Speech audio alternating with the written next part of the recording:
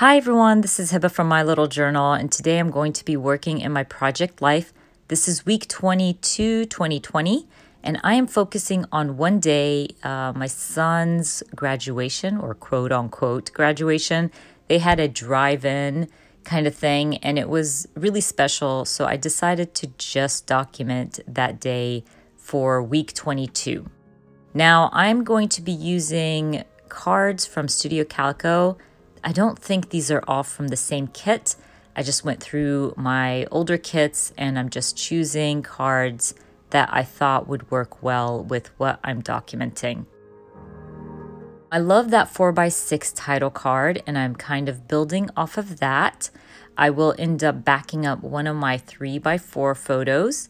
And once I choose my cards, I'm gonna move on, set my layout aside, and start working on my title card. I will just end up adding week 22. I believe I used my Citrus Twist week stamp set, if I'm not mistaken. Stamp out week. I'll also stamp 22 using my Everyday Explorer calendar days stamp set. Add a few puffy hearts and call it done. I ended up using, I believe, my Close to My Heart ink pads for this spread, and I love that mink color because it matched really well with my title card. Next up, I'm going to trim down this photo, just one side. Going to back it up with this 3x4 card. I love doing this to use up my cards. I tend to not use a lot of cards on one spread, so I like to kind of back up one photo or so just to bring in some color, and I can always add like a word sticker like I'm doing right now just to add a little interest to my photo. So I had 3 cards for this pocket and I decided to go with this like striped one. I thought it worked well with my title card. So what I'm going to end up doing is grabbing my Studio Calico graduation stamp set and stamp the circle in gray because I couldn't decide, and I stamp it in black, and I actually like the gray more, but I also like the boldness of the black. So what I decided to do is just stamp 2020 in black right on my gray circle, and that circle just had like graduation class of 2020 or something like that. That way I can bring in the black and the gray. I'm going to go ahead and trim that out and add it to my card and create kind of my own filler card.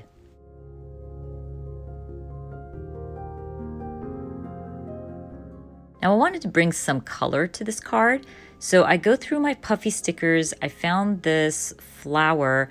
It is such an old puffy sticker sheet. I think it was from Feed Your Craft, and I love that flower. It brings in like a hint of color, so I ended up just adding it to the side of my circle. Moving on, I had journaled on this photo of my son. He spent most of the drive-in from the sunroof of my car, so I journaled about that, added a little chipboard, and I'm going to stamp the graduation cap right in the center. Now this graduation cap is also from the Studio Calico stamp set, but when you stamp it, you lose the lines. So what I'm gonna do is just use my white jelly pen and fill out those lines so you can see, or you can tell that it's a graduation cap.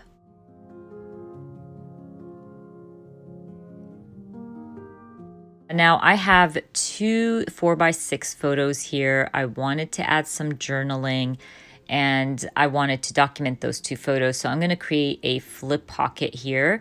I'm going to stamp graduation and I believe drive-in. I'm going to stamp out drive-in with some Studio Calico Alpha stamps, and then take this to my typewriter, add my journaling. And once I'm done, I'm going to create my little flip pocket. I've shared so many times how I create flip pockets. I use washi tape.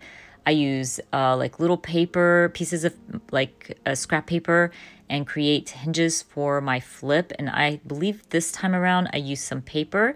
I just literally trim it down. Now you can trim it down for the length of your 4x6 photos or your flip, but sometimes I make them smaller because I don't want to waste my paper, I guess. And all I do is just add tape to one side, stick it to the back side of my photo, tape to the opposite side of that little hinge, stick it down to my other photo that's going to be kind of at the top of my flip.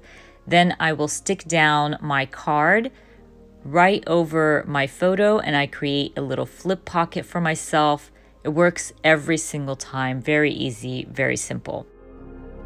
Moving on to my next 4x6 photo here, I'm just going to end up adding an Everyday Explorer sticker, and I believe probably a puffy heart, just to bring in some color to my black and white photo. And I'll also be adding one to my 3x4 card just to bring in more red. As you can see, I have little hints of red here and there, so I wanted to bring it to the opposite side of my spread. I'm going to finish up my layout by adding congratulations to that photo of my son. And I thought I would use some Kelly Perky alphas for this. Now, when I started spelling it out, I left a little space on the edge thinking it would fit, but I get to the end and I notice that it will not fit. And you'll see in a bit where I notice that's not going to fit. So I have to move all the alphas down and redo this, but I'm not going to make you watch me do this on camera. It's just boring. But I do move down all the alphas so my congratulations would fit on this photo. But that's about it, you guys. I am kind of behind on my project life. I'm going to be sharing more project life layouts because I'm trying to catch up. I hope you guys enjoyed watching this video. And if you did, please give me a thumbs up. And if you are new to my channel, please consider subscribing. And I hope to see you guys very soon. Bye.